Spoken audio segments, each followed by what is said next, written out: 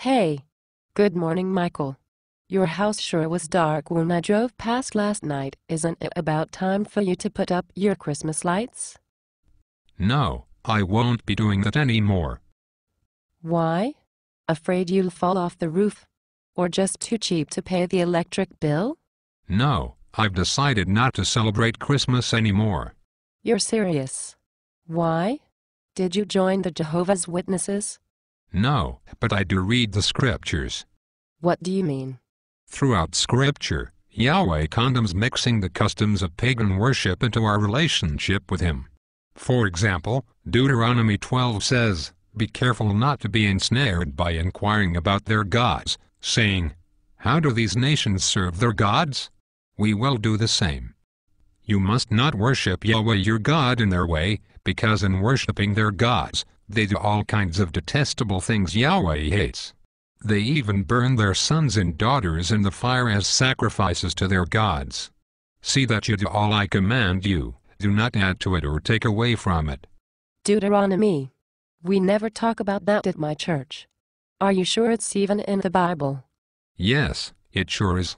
How about Galatians? Does your church read Galatians? Chapter 4 says, "Formerly, when you did not know God, you were slaves to those who by nature are not gods.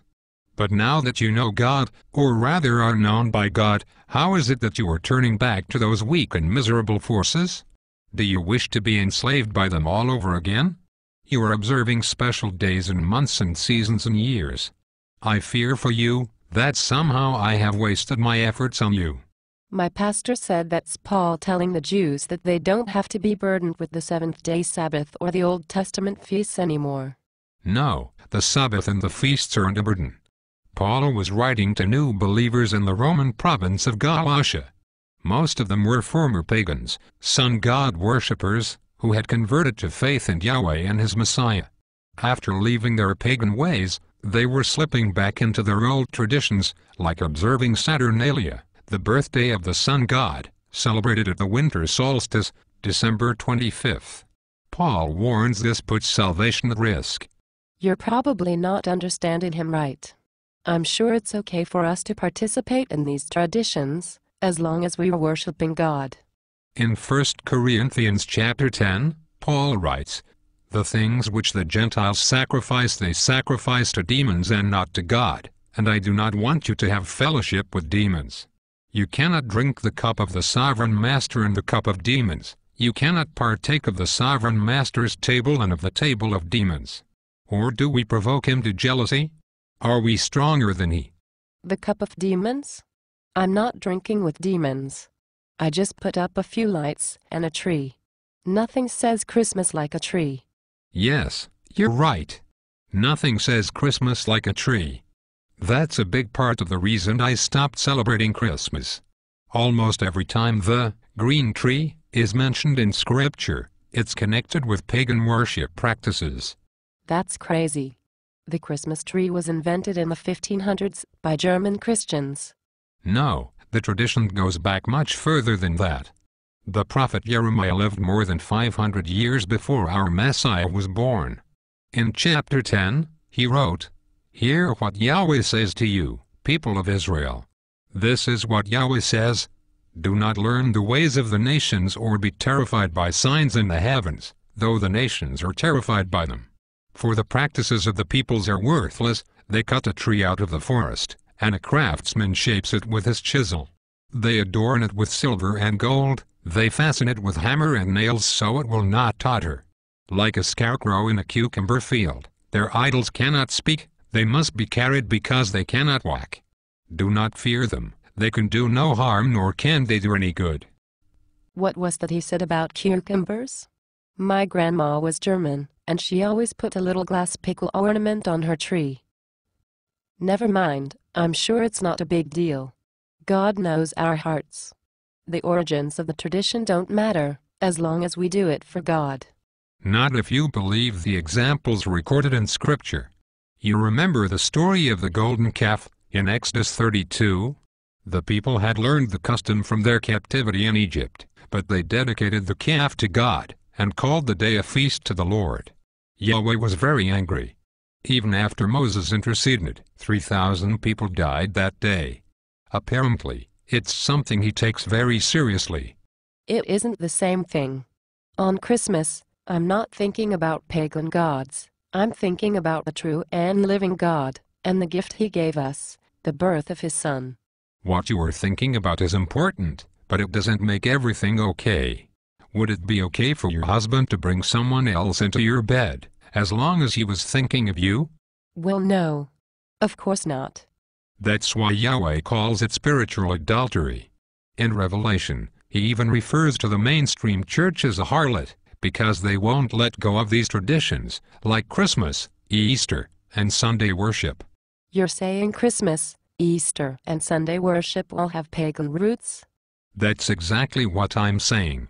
The winter solstice, which fell on December 25th when our Roman calendars were established, has been celebrated as the birth of the sun god for thousands of years. The word Easter comes from the German name of Asherah, the very same fertility goddess that the Israelites kept getting mixed up with. And scripture never tells us to give up Sabbath rest. It was Constantine who made it a crime punishable by death, and decreed that we should worship on the day of the venerable sun instead. Constantine was a great man, and the first Christian emperor. He truly was a man of God. Maybe, but which God? Constantine's coin said his face on one side, and a picture of the sun god on the other, along with the words, Solen Vitus Committee, which means, committed to the invincible sun. As for being a great man, he murdered his wife and son years after he claimed to have converted to Christianity. Just because Constantine wasn't perfect doesn't mean the holidays are wrong. Christmas, Easter, and Sunday worship may have started with the pagans, but they were Christianized by the Roman Church. Did they Christianize the pagan holidays, or did they paganize Christianity? Mixing something bad into something good makes it all bad, not all good. If you don't believe me, try it with dog poop and cookie dough. It's the same thing Yeshua meant when he said, "A little leaven leavens the whole lump." Who? Yeshua. You've heard him called Jesus, but his name was Yeshua. It means, Yah saves. Or, since Yahweh means, I am, Yeshua's name also means, I am salvation. How's that for a way to introduce himself? I'm starting to think you're crazy. My Bible says his name was Jesus. Couldn't be. There was no J sound in Hebrew, Aramaic, or Greek. The letter J wasn't invented until 1500 years after his resurrection. You are crazy. Next you're going to tell me that Santa Claus is the devil. Don't take my word for it. Why don't you grab your dictionary and tell me what it says when you look up the phrase, Old Nick? I'm not wasting any more time with you. The things I say are simple and easy to verify. All you have to do is care enough to look them up for yourself. Yeshua, commonly called Jesus, gave many specific warnings against observing the traditions of men instead of the commandments of God.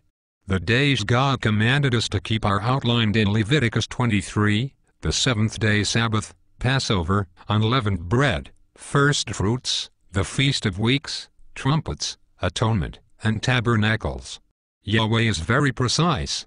Had he meant that we should observe these until the Messiah came, or until the Holy Spirit came at Pentecost, or until the temple in Jerusalem was destroyed, he would have said so.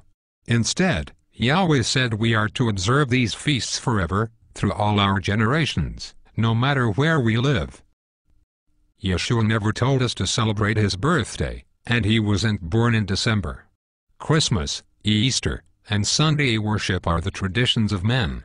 Yahweh hates Christmas, and we have no excuse for disobeying him. Why does that seem so radical to you?